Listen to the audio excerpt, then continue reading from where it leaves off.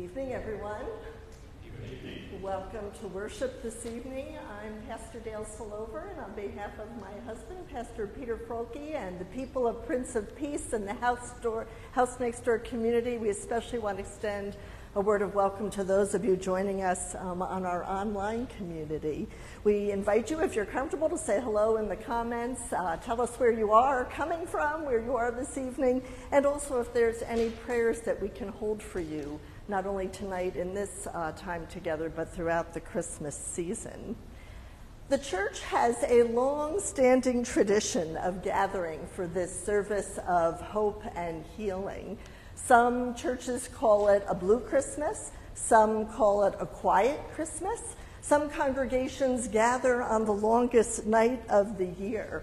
I have to say this is really one of my favorite worship services, and what I appreciate about this service, it gives us the space and permission to acknowledge that Christmas is not all fa-la-la-la-las and ho-ho-hos. That Christmas can be challenging, and it can even be downright painful.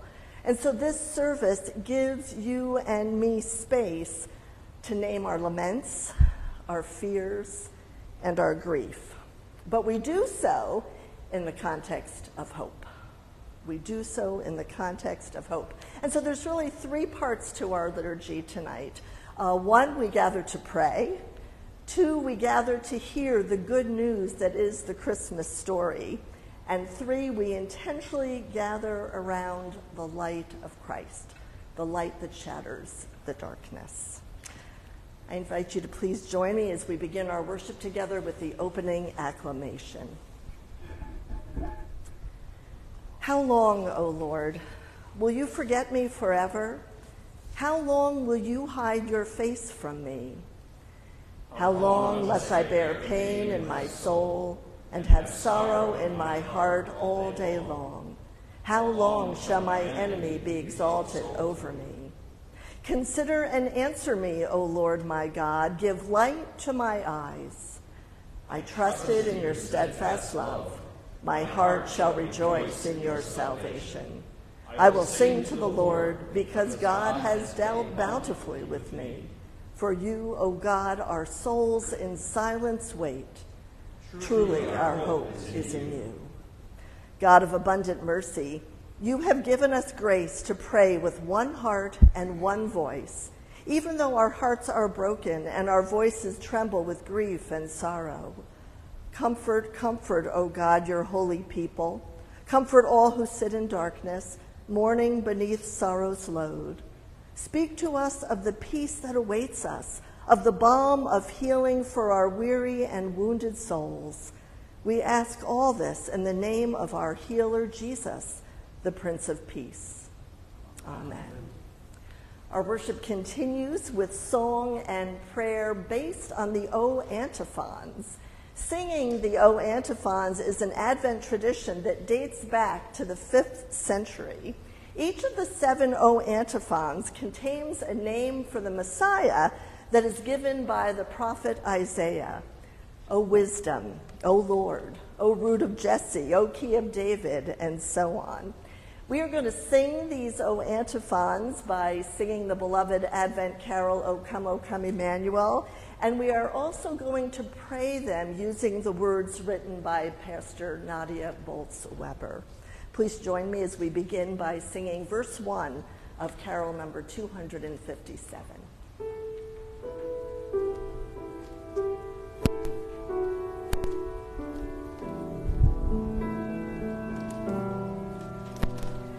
Oh, come,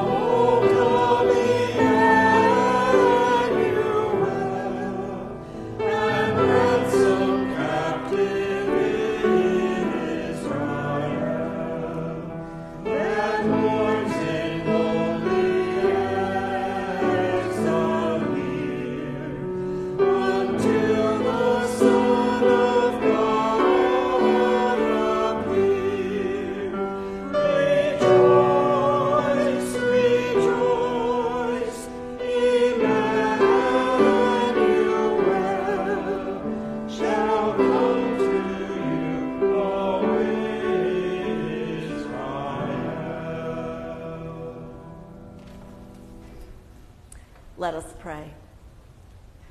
O come, wisdom from on high.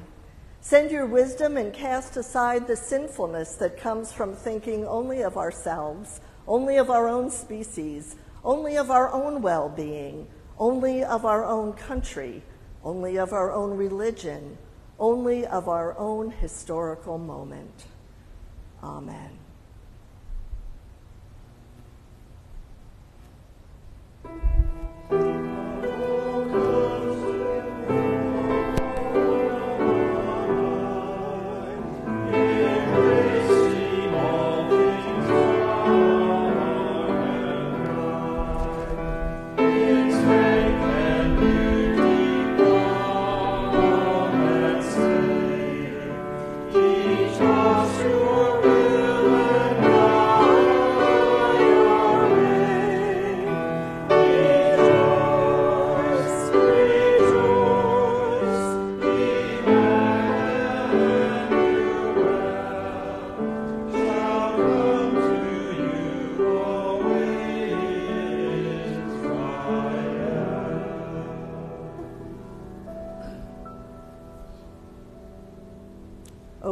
O come, Lord. Come and again break open our hearts like only a baby can do. Come and again be born in straw and mud and show us God's preferential option for the ordinary, the small, the unnoticeable among us. Come and again show us what we always seem to forget, that the divine is so often concealed within the common. Amen.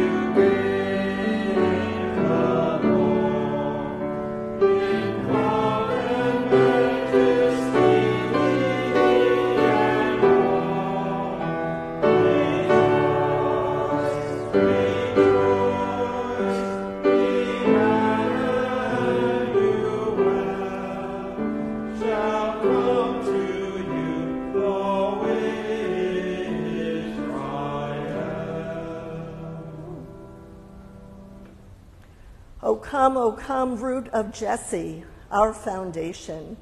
When in this time of year families of origin are sometimes difficult to claim, remind us once again how we are grafted into the story of you and your people.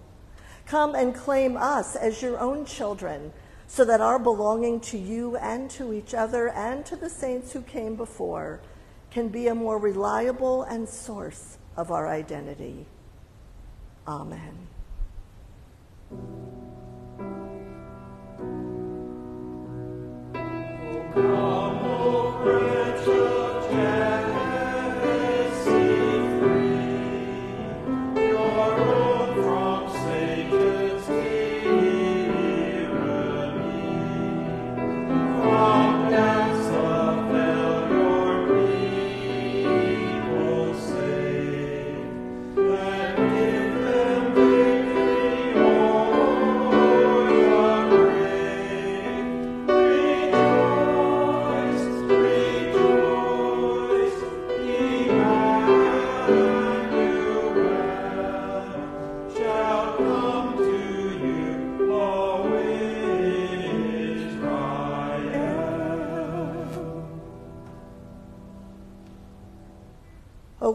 O come, Key of David, you who are the opener of prisons and hearts. Free us from the bondage of all the things we think we cannot live without. Comfort all who are incarcerated and be with their families who, in a way, are serving their own sentences. Break the chains of self-righteousness and self-interest and self-reliance and self-loathing and self-importance. Amen.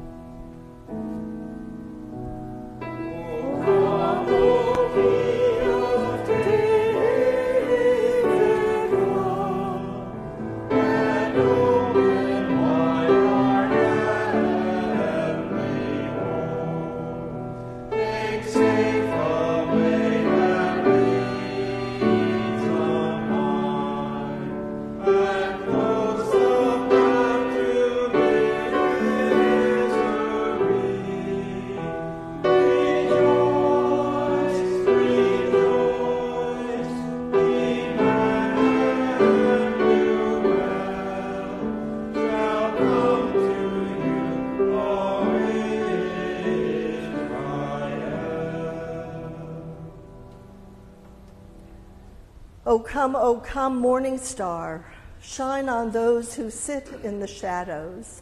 Hold in your eternal light the souls of those killed by another's hand. Come and dispel the darkness in our own hearts, especially when we start believing that one act of violence is somehow more powerful than every single act of love that happened on the same day. Amen.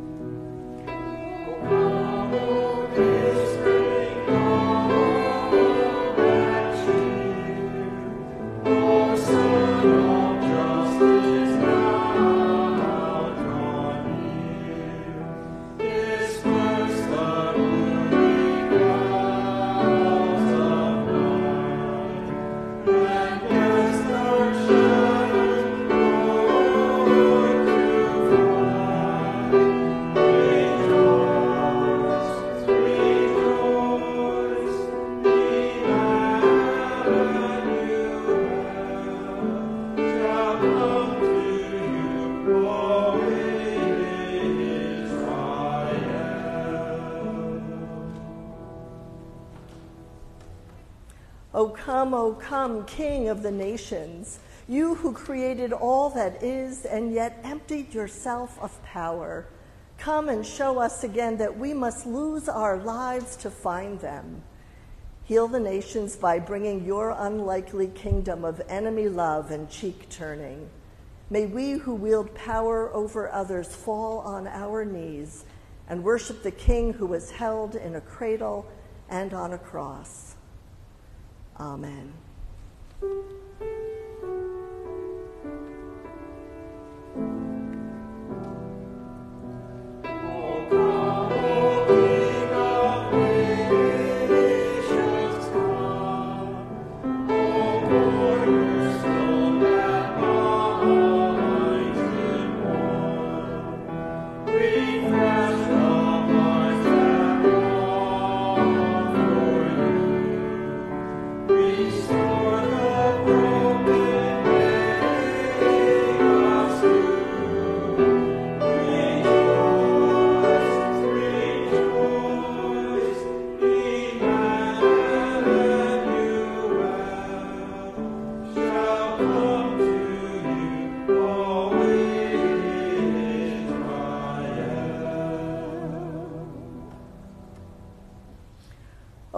O come, Emmanuel, who is as present in our loneliness as in our fellowship, as close in sorrow as in joy. Make your presence felt to all who face the holidays for the first time without someone they love, a child, a friend, a lover, a parent.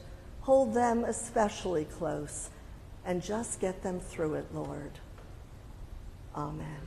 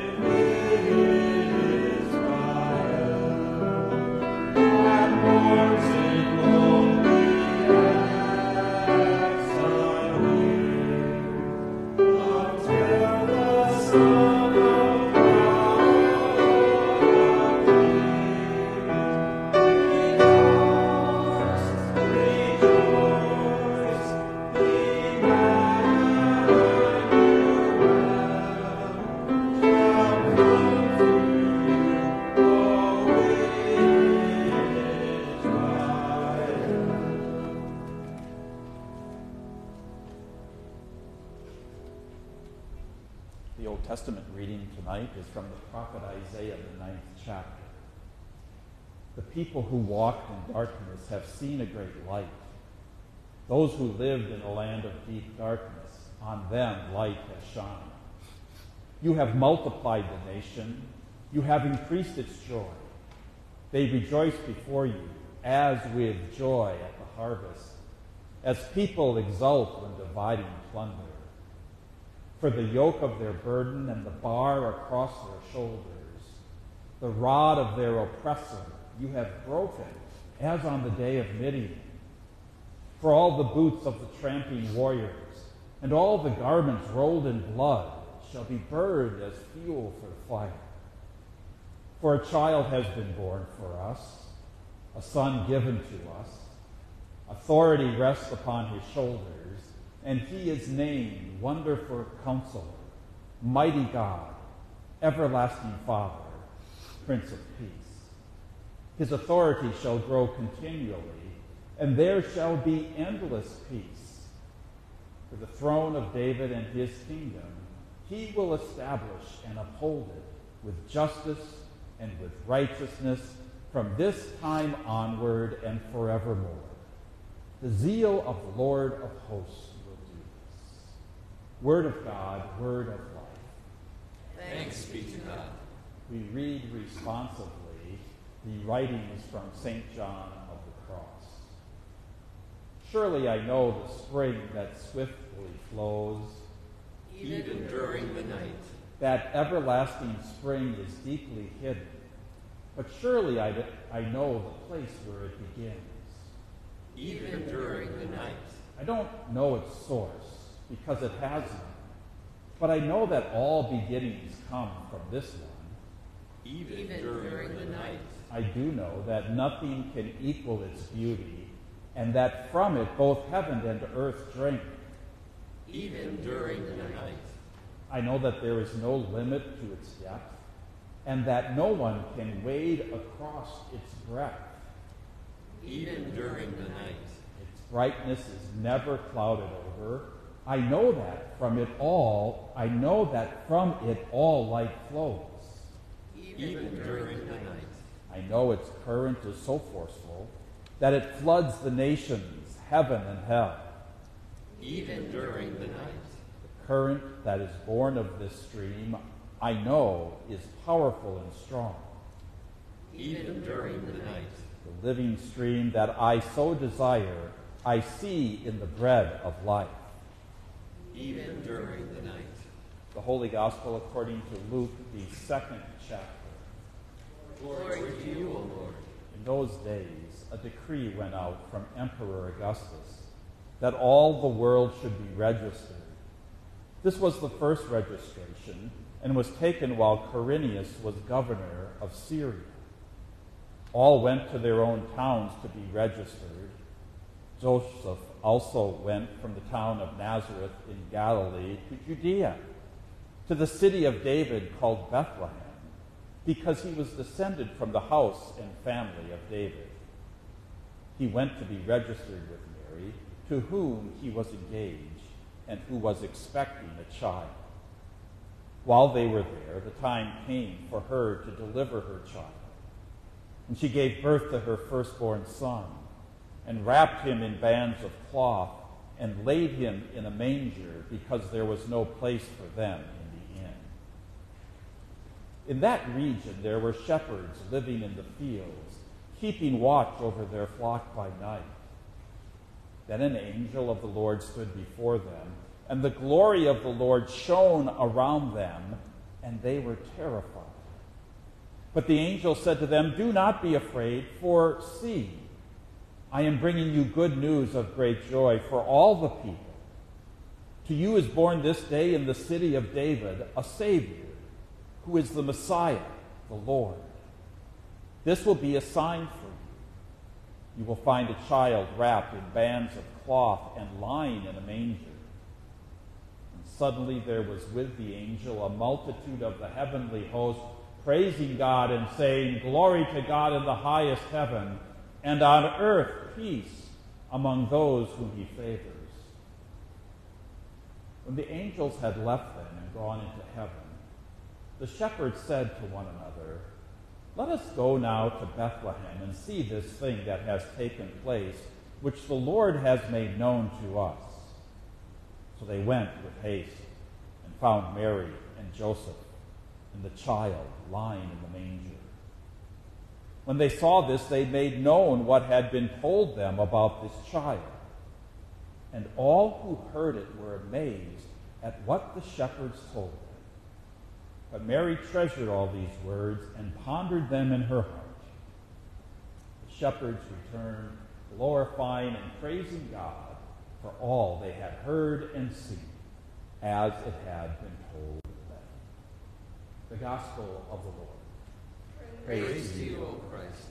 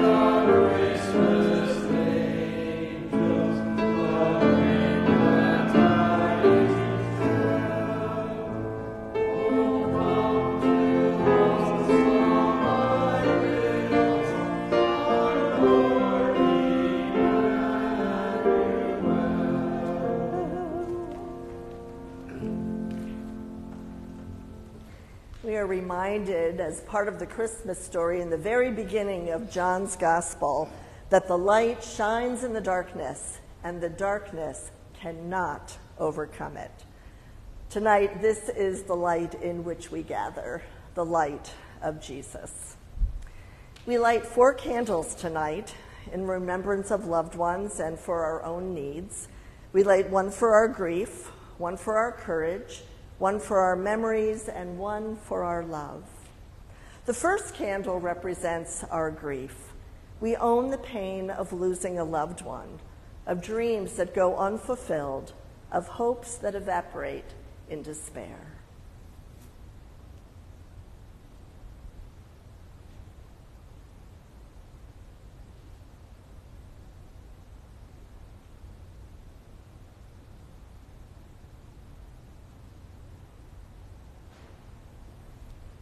The second candle represents our courage. It symbolizes the courage to confront our sorrow, to comfort each other, to share our feelings honestly and openly with each other, and to dare to hope in the midst of pain.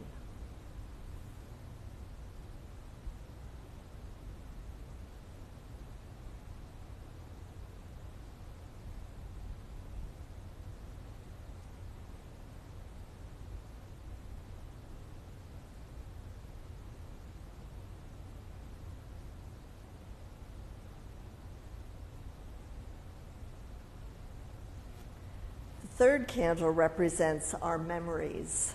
For the times we laughed together, cried together, were angry at each other, or overjoyed with each other, we light this candle for the memories of caring and joy that we shared together.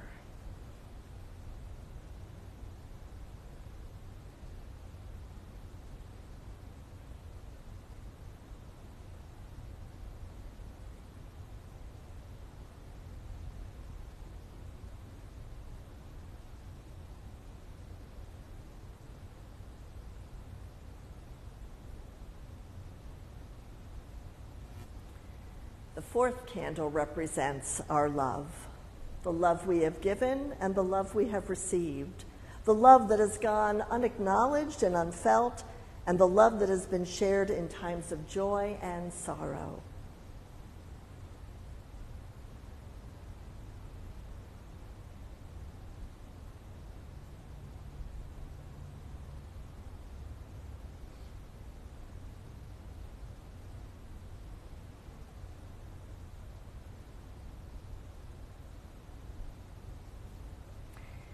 If you feel so moved, you are invited to come forward to light one of the votive candles symbolizing your burden, your grief, your sorrow, those things that make Christmas a blue time for you. And for those of you who are at home, I invite you to grab a candle and light it, or turn a light on, or just sit by your Christmas tree and take this moment to acknowledge those things that are on your heart this evening.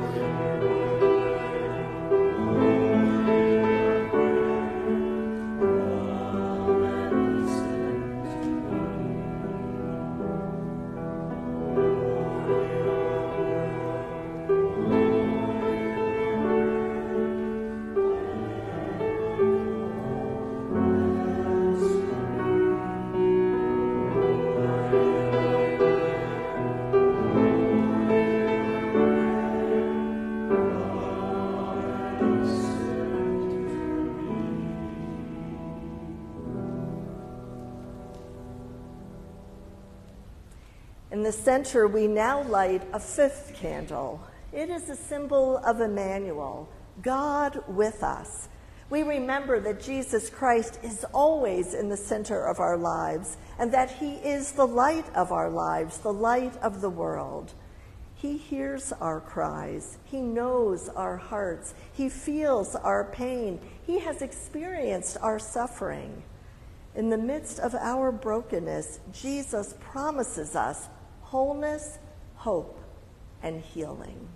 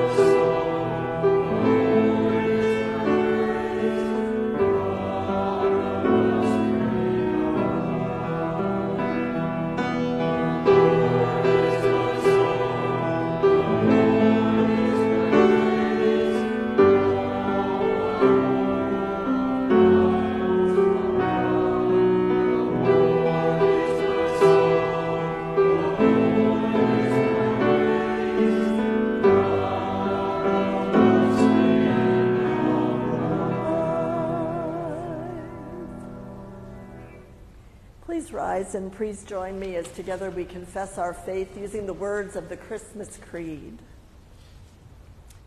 I believe in Jesus Christ and in the beauty of the gospel begun in heaven. I believe in the one Spirit glorified a little town, and whose Spirit still brings music to persons all over the world, in towns both large and small. I believe in the one for whom the crowded inn could find no room, and I confess that my heart still sometimes wants to exclude Christ from my life today. I believe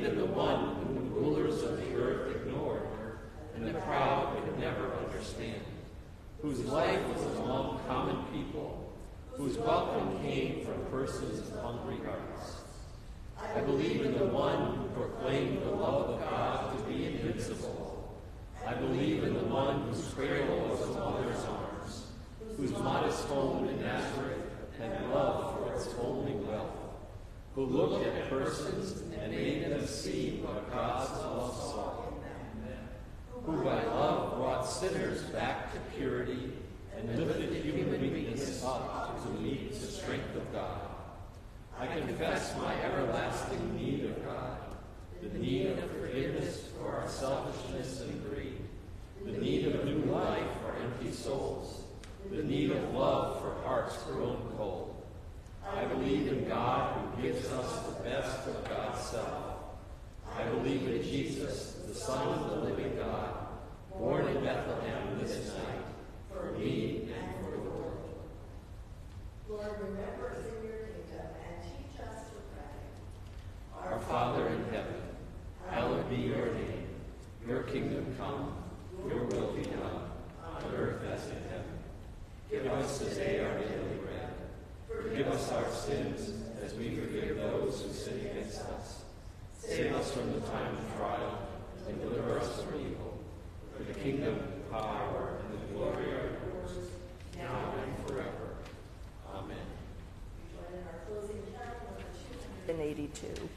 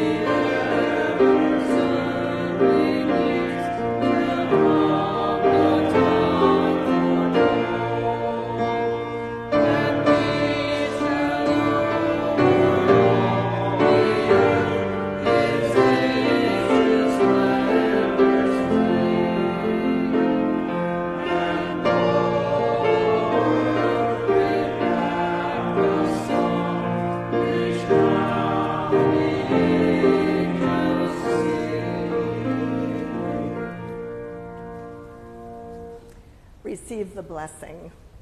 Jesus is the Word made flesh in our midst. May his incarnation fill your hearts with peace. Jesus, give us peace. Jesus is the promised Savior born of Mary. May his birth among us renew your hope. Jesus, give us hope. Jesus is the King of kings and Lord of lords. May the gift of his presence bring forth rejoicing. Jesus, give us joy. Almighty God, Creator, Redeemer, and Comforter, bless you now and forever. Amen. Go in peace. Emmanuel, God is with you. Thanks be to God.